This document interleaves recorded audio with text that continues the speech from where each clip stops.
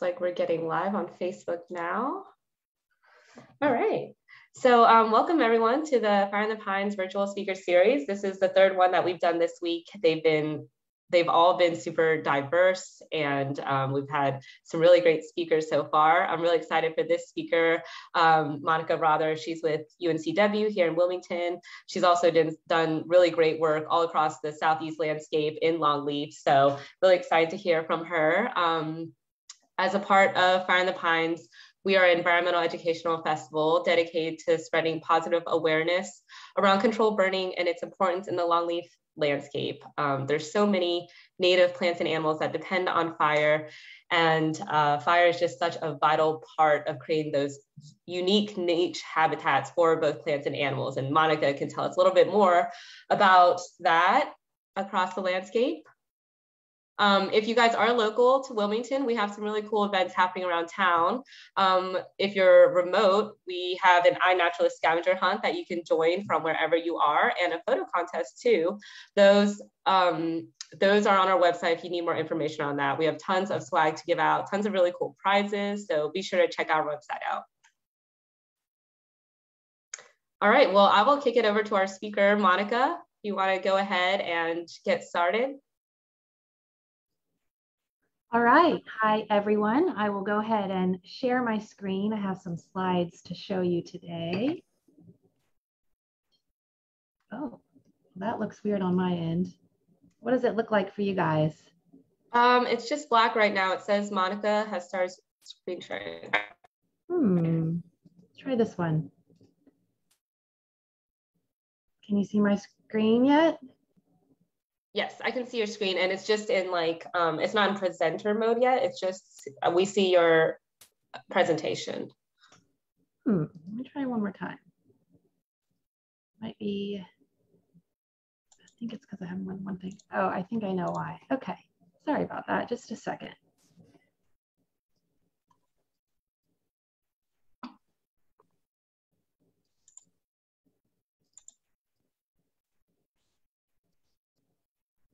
That was a great picture.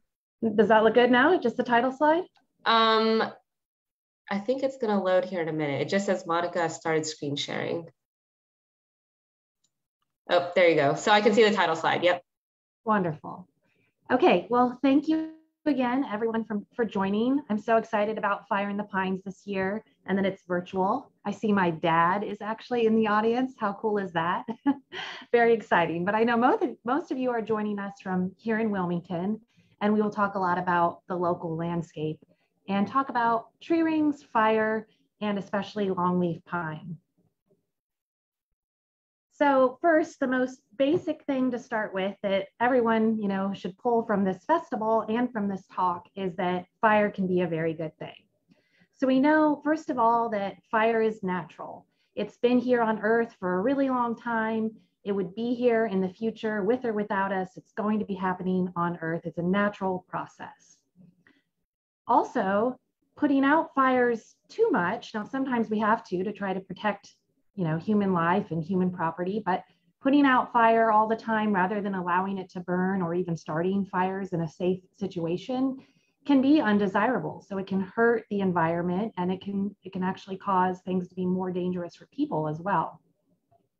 So we use prescribed fire or prescribed burning to improve the environment, particularly in landscapes that are supposed to have a lot of fire, like our longleaf pine ecosystems.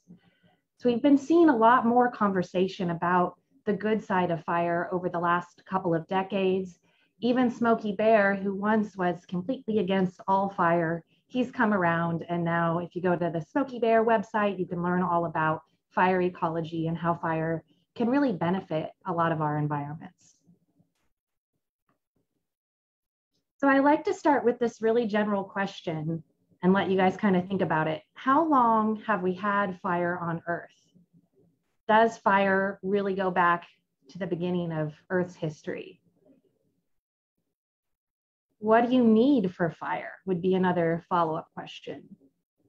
So many people, especially this image, might make you think, yes, there were volcanoes, those were probably starting fires. But actually, for fire to occur, we need three elements. Many of you are familiar with the fire triangle: oxygen, heat, and fuel. And in early Earth's history, we had that heat, that ignition source, but we didn't have enough oxygen in our atmosphere. And we also didn't have terrestrial plants. So we didn't have that fuel, the thing that's needed in order to allow the fire to burn. So we don't have fire for all of Earth's history, but we do have fire for a very long time. And in this image here, you see a very fiery period in Earth's history, the Carboniferous. This was also a time of giant invertebrates, like giant centipedes, as you see here in the imagery. This was a time when we started to see plants emerging with bark, like our pine trees that we have today. And that fuel really allowed a lot of fires to burn. We also had very high oxygen levels in the atmosphere, even higher than they are today. So in terms of when we first see fire on Earth, it doesn't go back to the very beginning, but it goes back about 440 million years ago. That's what we know so far, maybe even a little bit further. But essentially, once we start to see a lot of plants on Earth's surface, we start to see fire. Now, why is that important? Well, that explains why so many plants and animals today and through Earth's history benefit from fire, because they've coexisted with fire for a long time. So they understand fire, they are used to fire, and some of them even depend on fire, as in without fire, they don't do well. My favorite example, and this isn't from our area, we'll start broader, we'll start with an Australian example, are black kites. So this bird of prey, which means that, it eats things like rodents, has been long known to hunt around fires. And try to think about why that might happen. The fire is scaring out the prey. And so we've seen these black kites picking off food from around a fire. And a lot of birds and other predators have been known to do that. But the black kites go one step further and have been seen to actually start fire. So they pick up little pieces of burning twigs and drop them down in grass that's not yet on fire and spread fire, which is really amazing because we always thought that only humans could manipulate fire, but we now know some wildlife species may be doing that too. Okay, so let's zoom in on our longleaf pine ecosystems. So many interesting and wonderful examples, but I'll highlight 3 for you here of species that thrive with fire. So the first, the iconic longleaf pine. There are many different ways in which fire is adapted to do well, or longleaf is adapted to do well with fire and requires fire. But the one that I highlight here is the very beginning. So in order for the seeds not to just germinate, but to also survive, they need what's called bare mineral soil, which is after a fire has moved through an area, it burns up all of the vegetation and litter, or at least a large portion of it on the ground surface. That creates the perfect little soil bed, essentially, for the seeds to germinate and survive. So we know that longleaf pine germinates well after a fire. Red cockaded woodpeckers are really neat species. These are the only woodpeckers that make their habitat in live trees as opposed to dead trees. And they specifically love old longleaf pine, open conditions where the trees are really widely spaced. So a healthy longleaf pine system that's supported by lots of fire is the system where we find our red cockaded woodpeckers. They do great in that habitat. If there's not fire in a longleaf system for long enough, these birds disappear. And then lastly, wiregrass. This is a species that many of you might know if you spend time hiking around in the woods. We see a lot of this. It's a bunch grass. You can see the little bundles of it there in the imagery. And what we've learned about this grass is that its reproduction, just like longleaf, is tied to fire. So it produces seed only when burned, and actually when it's burned during the growing season or during the summer or maybe late spring, it needs that specific kind of fire in order to produce its seed. So I just gave you a few examples. Another key connected theme here when we think about fire in longleaf pine systems is that fire, we often think of it as a destructive force, but it's actually what promotes biodiversity in these systems. So thanks to frequent fire, we have these systems that have just so many different species. And what we like to say in longleaf pine systems is that you have to look down. And that's because if you look out at the trees, you might only see longleaf and a few other tree species. But if you look down, you'll see dozens of species in the understory. A place near Wilmington, about an hour from here, the Green Swamp, a beautiful place that is known to have over 17 species of carnivorous plants.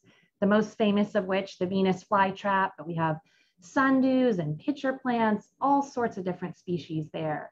And different science has shown different levels of biodiversity, but they often find dozens of species in just 1 square meter, a very small space. So an amazing place to visit, but make sure you look down and don't miss what's on the ground. The Wade Track is another site like that in Georgia. The total area, which is about 200 acres, has almost 400 different species. And these are plant species almost entirely in that understory. Amazing. Now, a key theme here, so we see the fire burning on the Wade Track, is that fire does not kill the plants. It just removes the above ground material, or biomass as it's often called. The roots survive and the plants come back again. So fire does not kill all of these understory plants. It just, temporarily removes that above ground mass, and then it comes back after the fire, often very quickly. So here in Wilmington, and actually throughout the southeastern coastal plain, you can see it there on the map, this whole area is known as a biodiversity hotspot. And biodiversity hotspots, if you don't know, are areas that have high species richness and also are in jeopardy. So they've been largely lost or destroyed due to human activity. So these are places that we want to prioritize for conservation. And if we think about the southeastern coastal plain, we have a huge number of different ecosystems that occur here, and not all of them are meant to burn super frequently, but a vast majority of this area is meant to have fire on the landscape, and particularly where longleaf pine occurred, which was a large swath of this southeastern coastal plain, we expect fires to have happened every few years for many millennia. So frequent fire areas tend to have high biodiversity, is what I'm getting at in this slide. Okay, so how do we connect all of this to tree rings, and how do we use tree ring science to learn about fire? First, just a really big, general introduction to dendrochronology, what that is. Dendrochronology is the study of trees, but also through time. So we use that tree ring element not to just look at the environment now, but to look at the environment back through time, tree ring science. So what kinds of things can we do? Most everyone here probably knows that you can determine how old a tree is by counting its rings, right? So that's one of the most basic applications. But dendrochronology can also be used to study climate and climate change. And it's one of the biggest sources of data for our current understanding of how climate has changed over the last few hundred years, thousands of years. The time scale can vary, but a very important source of information about past climate. There's also a lot of fun applications related to human history. So we can date old buildings. We can date musical instruments to see, is this really the place that maybe Abe Lincoln was born, for example, or is this really an instrument created by this famous artist and used by this person? We can use the tree ring dating to confirm or refute that information. Really old paintings, we can date the wooden frames. And then in my branch of tree ring science, we look at natural disturbances. So those are things that change the ecosystem temporarily, such as beetle outbreaks and other insect outbreaks, and wildfires, which is a big part of what I do. Okay, so looking at this, this is a prescribed fire down in Georgia. You can see this is actually a longleaf pine system. There's some other pine species there as well. But that fire, it looks like it's burning pretty hot, but it's not getting up into the treetops. And these trees have nice thick bark. It keeps them protected from this fire. So this fire is unlikely to be killing any of the grown trees in this forest. However, sometimes that doesn't mean it can't create a slight injury. So some of these fires, if they burn hot enough, And if they stay in an area for long enough, they can cause little small injuries to the tree that don't hurt it in the long term, but leave behind some evidence of that fire. So here's an example. This tree actually did get a pretty significant wound there, but it's survived many different fires through time, even with that open wound. So these fire-scarred trees can document the location. They tell you a fire happened right here, the year, and even the season. Was it in the summer? Was it in the winter? We can get all of that information from the tree rings. So let's zoom in and look at fire scars. So not every fire will scar every tree. So that's why when we look at these types of data sets, we need to collect information from many different trees on the landscape. But fire scars are similar to what, you think about with a person having a scar on their skin. This is an injury that has healed. And in trees, we're talking about a lesion caused by part of the cambium dying due to the heat of the fire. So why would we want to do this? Why is it important to understand the history of fire in a given location? Well, that's because if we're going to start helping our ecosystems through using prescribed fire more frequently, we need to understand how much fire and at what time of year we should be burning a given landscape. We know that longleaf pine is supposed to burn very frequently. You hear different numbers, but definitely, less than 5 years between each fire, and maybe even a lot less than that. But it's probably not just a uniform recipe. And what I mean by that is that maybe longleaf that's occurring in slightly wetter or cooler locations further north or at higher elevations, maybe it burns a little less frequently than other environments. So we need to kind of dig into the data to better understand exactly what occurred. Also, how much variability was there historically? Did fires happen, like clockwork, or were there long stretches without fire followed by stretches of very frequent fire? These are the kinds of things we can dig into with the tree ring record. So the goal of the research really is to help inform land management and specifically using prescribed fire to restore ecosystems. Many people have done this type of research, but what you're seeing here is just how biased, not on purpose, but how biased the data are towards the Western US. So we have many more studies of this type being completed in the Western US, in places like our ponderosa pine ecosystems, even down in Mexico and up into Canada, but very sparse in the Eastern US. And this includes in our longleaf pine ecosystems. So why don't we have those data in the Eastern US? We definitely have pinelands and they burn. So why don't we have that information? Well, there's many different reasons. Part of it is because the first scientists to develop these techniques a few decades ago were out West. So these methods just were first figured out that we could do this in the Southwestern US especially. And there continues to be a lot more tree ring scientists that live in the Western US. So it's just a consequence of where there are people who are interested in that type of work. Another big part of it is that there's not a lot of wood out there for the studies. So you might have learned that longleaf pine, the distribution or where it used to occur, is much smaller than it once was. You often hear 3% of longleaf is left from the original 100%. And there's just not a lot of wood, not a lot of places that we can go to collect the data that we need. And then lastly, longleaf is so fire adapted with its nice thick bark and other adaptations, and the fires tend to be not too intense, not too hot. So for a long time, researchers just didn't really think that you could do this type of work in longleaf pine because they didn't think that you could find those scars. So we've just been starting to do these types of studies in the last probably 10 years, maybe even a little less than that, just starting to scratch the surface on this research. So how do we do this? First of all, maybe I should have put this in earlier in case you guys were scared that I was cutting down all the live trees. We don't cut down live trees for this research. We use dead material.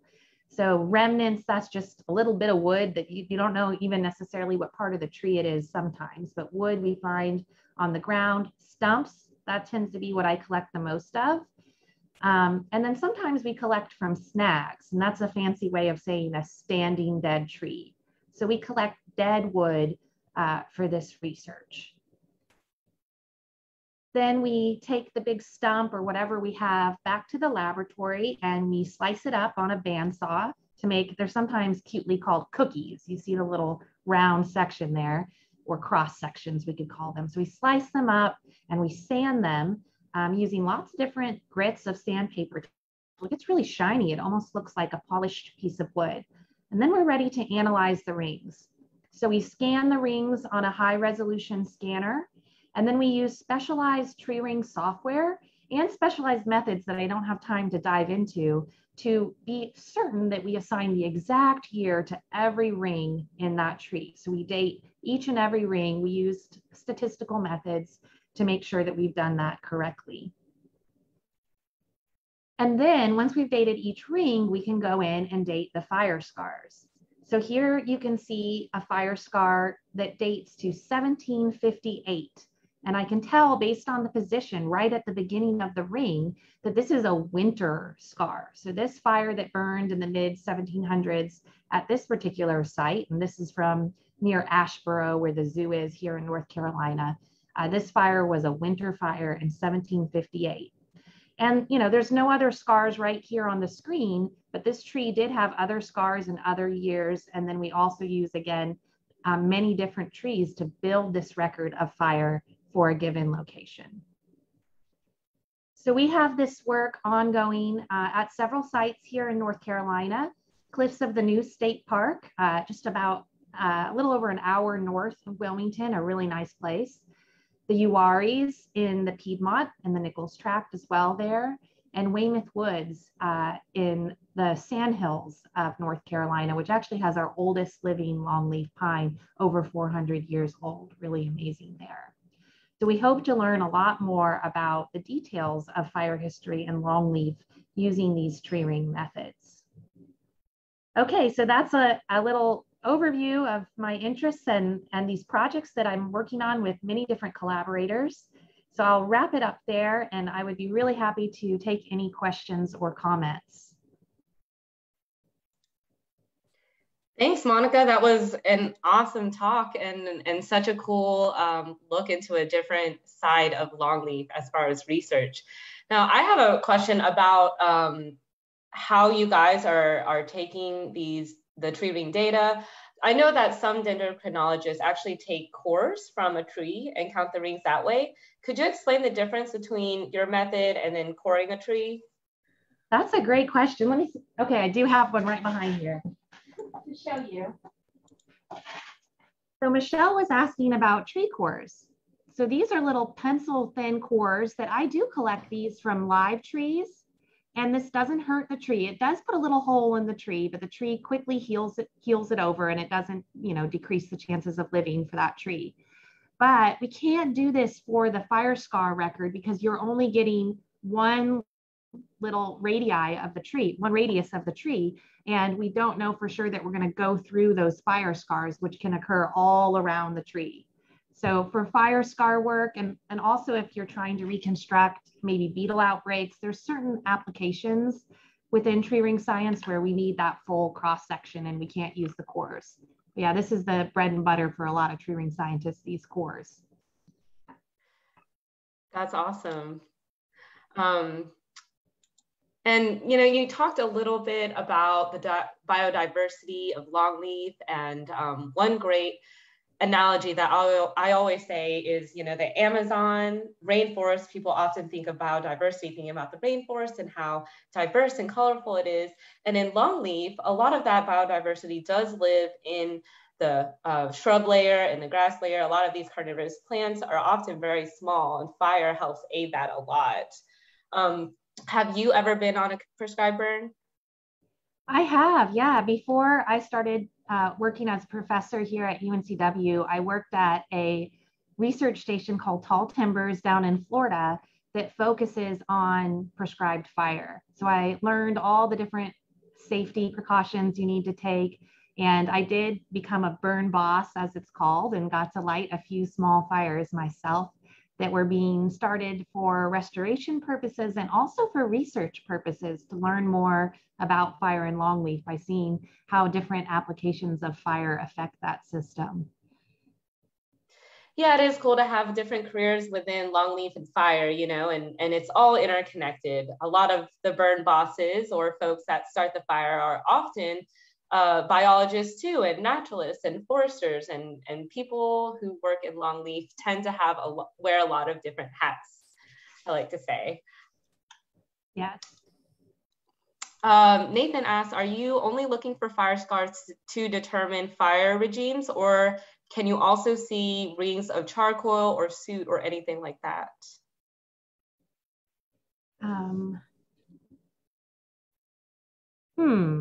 I'm not sure I quite understand the question. So looking for fire scars, can you see charcoal in the rings? Well, the scars themselves often have charcoal in them, but I'm not analyzing the charcoal separately. I'm not sure if that answers the question. I know that maybe you're getting at this. Other researchers take cores from lakes and from soil and analyze and date the charcoal using other methods. So sometimes we can collect charcoal from soil and sediments to look at fire history as well. Cool, awesome. So I want to speak briefly about Monica saying that there's less than, you know, you hear the 3% of Longleaf remaining a lot, and a lot of conservation work in the area is dedicated to preserving these natural spaces that we have left of Longleaf and connecting these natural spaces. So it's not just one organization doing one mission. It's all about partnerships. We have so many organizations across the landscape that are working together to put fire on the landscape, as well as buy property to restore to a Longleaf natural system again. So hopefully that 3% can continue to increase, and we'll continue to see a growth in Longleaf populations. And also there's a lot of cool projects that are happening in surveying Longleaf across the landscape to see really how much is left. It might be more than 3% at this time. So hopefully that's a great point. Yeah, I don't know if it's counted or not, but for example, at Cliffs of the Noose, some of you might have been there, a beautiful state park. They kind of always thought it wasn't a place of longleaf, that it wasn't naturally that way, but they're starting to find more and more longleaf and also old stumps, including turpentine stumps on that landscape.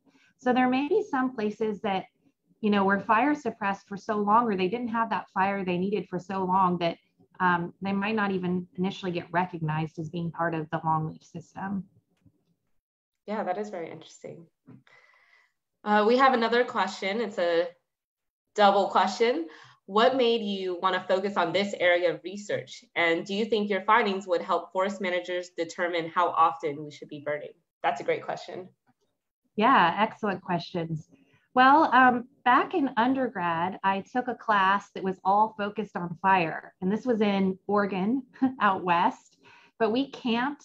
I was an environmental science major, and at a small school, we camped all over the state, and we spent time in areas that had burned.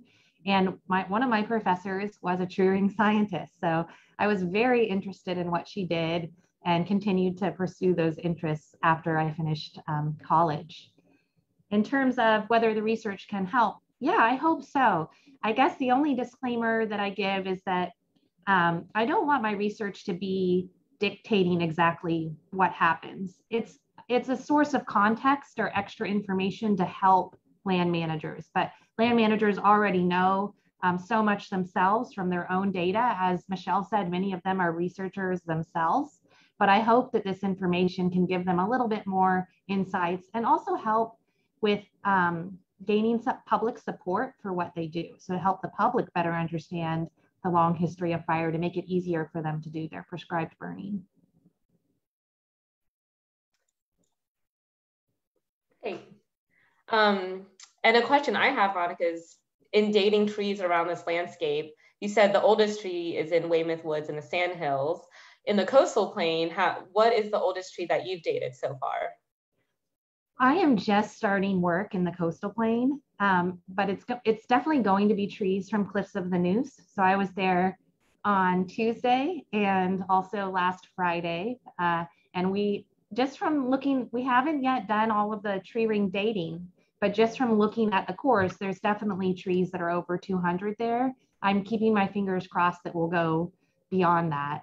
On campus here at UNC Wilmington, our trees aren't super old, but they're older than a lot of people think. And we're finding trees that are over 100 years old right here on campus in our woods as well.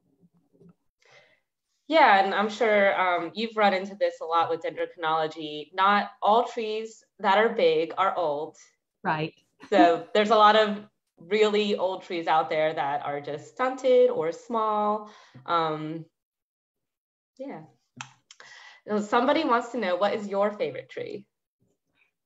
Really hard question. I mean, longleaf as well as ponderosa pine, those two species, they're our most, they're very fire prone species that have a huge amount of fire on the landscape through times. I love both of those species just because they're so fire adapted.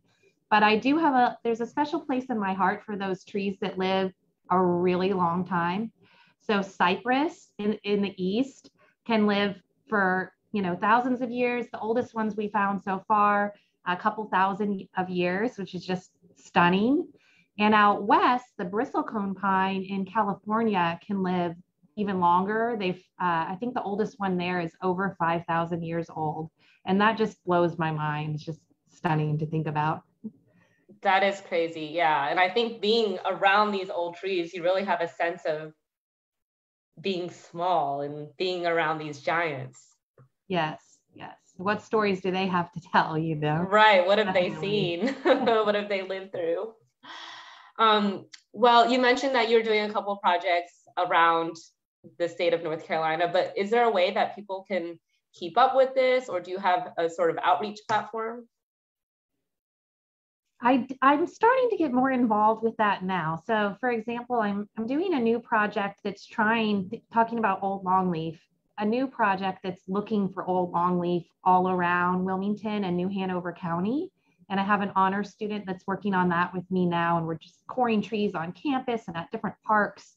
And we definitely want to do some kind of big exhibit with that. We might do a museum exhibit with that or something at some of the public libraries. I also have a research website where I post photos and findings. I'm not sure what the link is to that. My main page, I could escape and look. Or, if anyone is interested, why don't I put my email on here? And anyone is welcome to email me and I can share additional information about what I do. Oops, looks like you just chatted that to me. I'll go ahead and resend it out. No problem. Well, Monica, thank you so much for sharing your expertise. This is such an interesting topic. And, the takeaway message for me is that fire's always been around in this landscape. It's not a new thing. It's a natural part of longleaf pine ecosystems, whether it be started by nature through lightning strikes or stewarded along by indigenous people who've stewarded this land for many, many years before we came. So for me, the take home message is longleaf pine forests need fire, just like the Amazon rainforest needs rain. And I want to thank Monica for such an awesome presentation, such an interesting presentation through this walk in time with longleaf and fire.